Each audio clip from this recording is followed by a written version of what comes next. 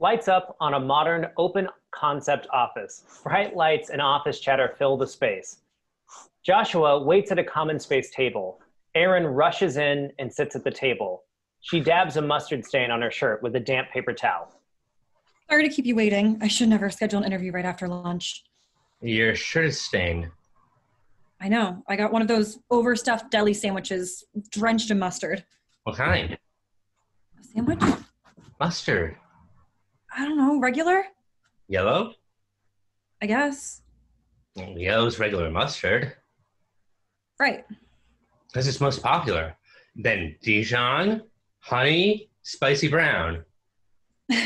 You know your mustard. You should really add that to your resume. Which I now realize is on my laptop. My laptop that I left in my car. I'm so sorry. I'll just go grab it. I printed copies. Look at that. A printed resume. This office doesn't even have a printer. I have a printer. HP OfficeJet Pro. You can print up to 2,400 pages per cartridge. Wow. If you get the job, can you bring your printer to the office? Suddenly, the lights shift. Joshua stands.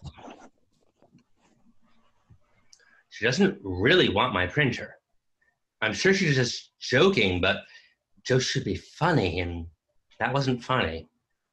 What do you say to an unfunny joke? 6 weeks of job training classes, and the trainer never mentioned this. What would she say? Trainer Andy strides in. She's nothing but positivity and enthusiasm. I would say respond to every question. Yes, I know. I have to respond, but how to respond is the problem. Well, think back on our interview prep class. I must have mentioned something about jokes. You did not mention jokes, not once. Well, then I must have said something else that applies, like, oh, eye contact. Make eye contact. Make eye contact? And then what? Just stare at her? Right. That would be creepy. What else? Speak clearly. Can't speak, but I don't know what to say. What about always shower before an interview? Already had the interview. So you showered? No, but that's not really the issue right now. I got it. If you become confused, focus on the things you understand. So, what are you sure of? The lights shift back. That was a joke. Yes, it was. Well, anyway, your resume looks good. You studied computer science at ASU. What would you say is the most important thing you learned? Your science. No, yeah, but I mean, more generally, what did you learn? When I studied computer science, what did I learn that wasn't computer science? Yeah, I guess that's what I'm asking. The lights shift. Trainer Andy steps back in. What am I supposed to say? I learned computer science. That's what I learned. I know. Tell me what you learned, but don't say the thing that you learned. It makes no sense. We talked about this. We did not talk about this. Remember, we discussed how everything we do teaches us more than just one thing. And you shared your experience of the summer you helped your uncle renovate his house. You learned obvious things like how to hammer and how to paint, but that's not all it taught you. Yeah, I learned the bus route to get to his house. Exactly. You learned to ride the bus. You learned to set 2 alarms so you didn't oversleep. And you learned to eat a big breakfast, otherwise you got angry right before lunch. I punched a wall. To be fair, your uncle punched a few walls too. But before that summer, you didn't know how to ride the bus, or that you overslept without 2 alarms, or that you definitely needed 2 bowls of cereal. So what skills, other than computer science, did you learn while you were in college? The lights shift back to the interview. My course load was aggressive. especially in my theory and programming classes. So I learned how to study and understand concepts quickly. Perfect. The hardest part about bringing a new person onto the technical support team is teaching them the software. So if you can learn the system fast, then that's a big advantage. Great answer. Great answer. Great answer. I give great answers. You are crushing this interview. I am the most employable man that has ever lived. I'm gonna have a job, a full-time job. Why do I so much? Like one of those gaming chairs with stitched leather and speakers right in the headrest. And I'm never cooking again. Take-out dinners every night of the week. Those are terrible ideas, but I love the enthusiasm. Oh, she's saying something. Pay attention. It looks like you have previous experience on a software support team. What were your responsibilities at your last job? I mainly worked with software engineers to resolve bug tickets, which I liked a lot. You like resolving bug tickets? No one likes bug tickets. Bug tickets are puzzles. I like puzzles. And I like engineers. They don't like small talk, and I don't like small talk, so we don't have small talk. We all like it. You're right about engineers. At team happy hours, I tell jokes and their faces are like, well, exactly like that. Do you know exactly approximately how many support tickets you were able to resolve a day? 40. 40?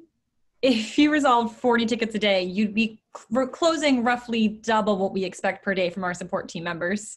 I could slow down if you wanted, but I get really focused and I get to take lunch breaks, which my old manager, Derek, said was fantastic, but illegal.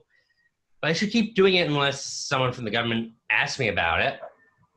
So if I called Derek, he would confirm you close 40 tickets a day?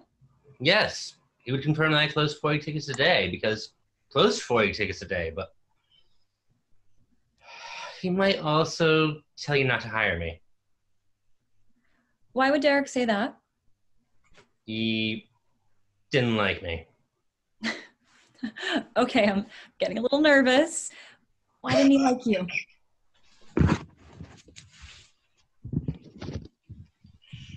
He has to find out sometime.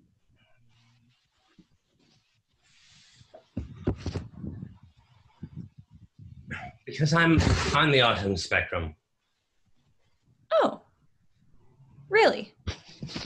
The lights shift, but this time we stay with Aaron. Okay, no big deal. You've met people with autism, right? Oh my God, I've never met anyone with the autism. What even is the autism spectrum? They must have covered this in that video training with the smiley HR lady. Oh, what was her name? Becky Ruth? Hi there, I'm Becky Ruth, your human resources representative. Was your name really Becky Ruth? No, but that's okay. Was it Becky? Nope. Ruth? Listen, you could guess my name all day, but you've got a young man sitting here who just told you something very personal, and he needs a response. So what's the plan here? I don't know. This is literally my first interview as a manager. I am not equipped for this. God, I'm so sweaty, and I have this stupid mustard stain. I want to rip this shirt off. Okay, as your HR representative, I'm advising you to keep your shirt on during this interview. What do I do, Becky? First, breathe. He's an autistic adult, not a wild tiger. He won't hurt you. Second, people with different needs have a simple request: that their differences be acknowledged, accommodated when necessary, and otherwise that they be treated with the same respect you would offer anyone else. Can you handle this? Yeah, I think so. Great. I'll email you my notes from this meeting so we both have a copy. Bye now. The lights shift back. I see. Thank you for telling me. Are there any adjustments that would be helpful for you? No. It's very loud in this office.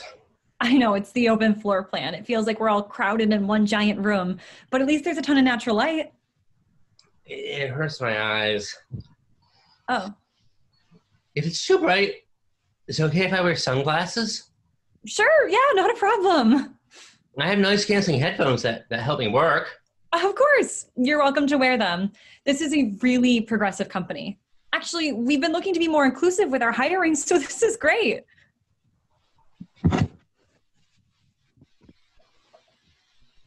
How awesome is this? I think she is going to make you an offer. What's wrong? She's only hiring me because I have autism. Oh, that's not what she said. She said they need to look more inclusive, so I'm a perfect hire. She didn't mean it that way. Just ignore it. I can't ignore it. I'm tired of ignoring it. Either I can't find a job because of my diagnosis, or I get pity hired because because of it. I'm not a novelty, not an oddity. I'm a person, a real person who is applying for a job that I'm highly qualified for. I have to say something to her. Are you sure about this? And seriously, this company is so great. I've always felt like they just really know how to make you feel welcome, and I don't want to be rude, but I can't work here. I'm sorry. If you're only hiring me to hit some inclusivity quota, I don't want it. I know you mean well, but if you don't think I'm right for this job, based on my resume, don't give it to me. Becky Ruth, I thought we figured this out. I said something stupid. You did. I feel like an ass. Well, What do I do? first, go back and watch the training video and don't be on your phone this time. Second, you already know what to do. You said something stupid. People do it all the time. Own up to it, apologize, and move on. I really don't think you need me to tell you any of this. The lights shift back to normal. I'm sorry. I didn't mean to make it sound like you would only be hired because of any reason beyond your experience. For the record, I think you'd be great for the job, but I do have a few more questions about your resume. Should we keep going? Yes, I'd like to keep going. Blackout. End of play.